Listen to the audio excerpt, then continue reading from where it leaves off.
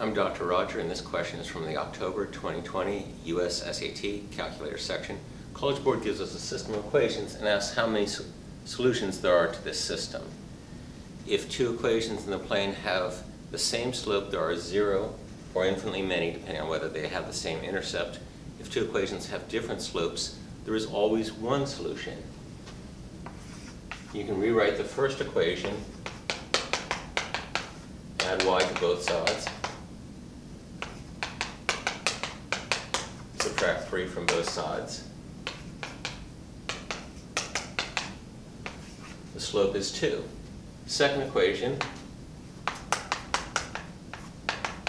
similarly, 4x equals y plus 3, subtract 3 from both sides, y equals 4x minus 3. The slope is 4. Since the slopes are different, there is exactly one solution. Or you can graph them in the plane.